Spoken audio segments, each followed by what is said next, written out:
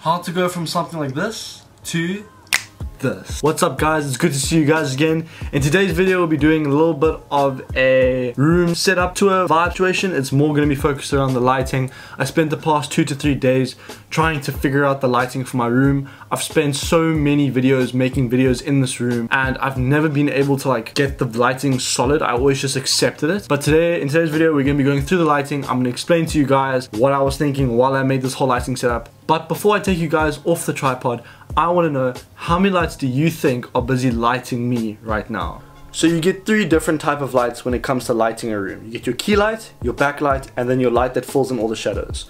We'll quickly run through them all, but just to give you a basic idea, your key light is your main light which exposes for your subject.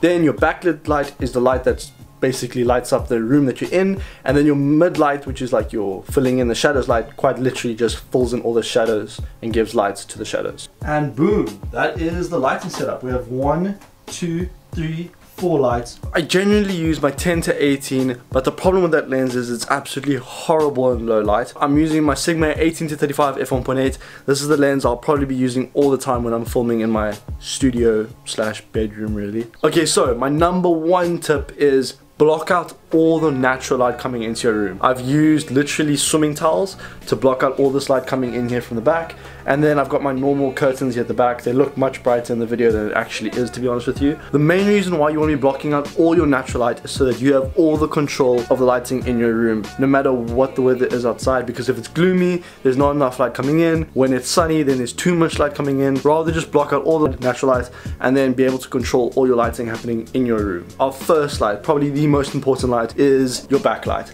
I'm using an LED strip. It's pretty cool because I'm able to change my colors, but basically the main function of this light, it allows your foreground, me the subject, to be separated from the background. So as you can see with the wall, there's a big difference. If I switch it off over here, it doesn't look, I look like I come from like one of those horror movies like Paranormal Activity.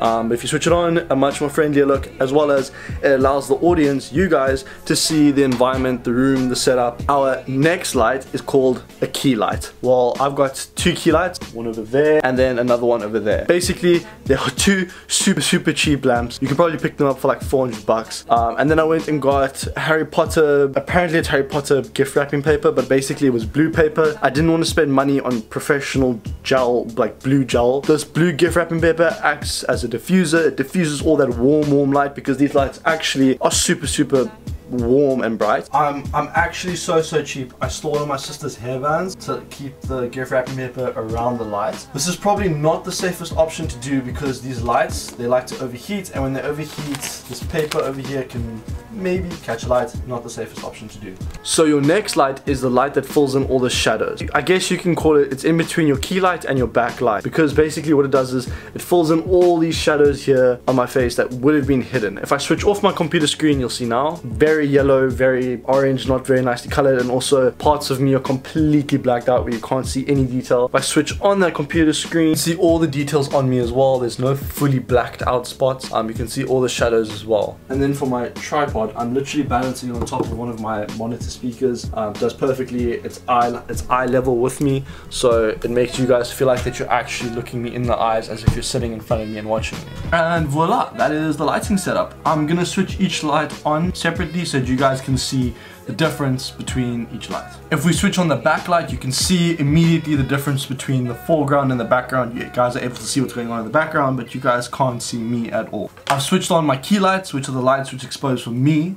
As you can see, they're very green because of the gift wrapping paper. I don't like that color at all, as well as I'm quite contrasty.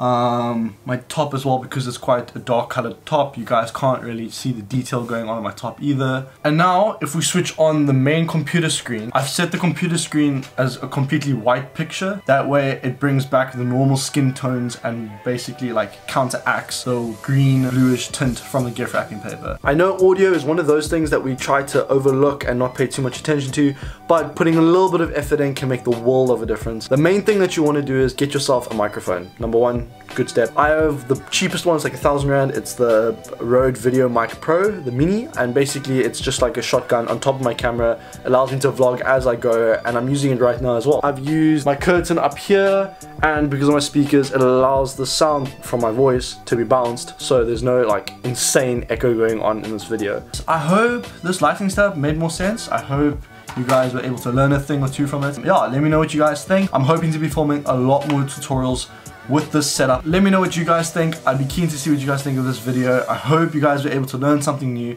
and if you did, let me know. Go check me out on Instagram. That's where I post all my lekker content. Good job, guys. I'll see you guys in the next one. Thanks for stopping by. Cheers.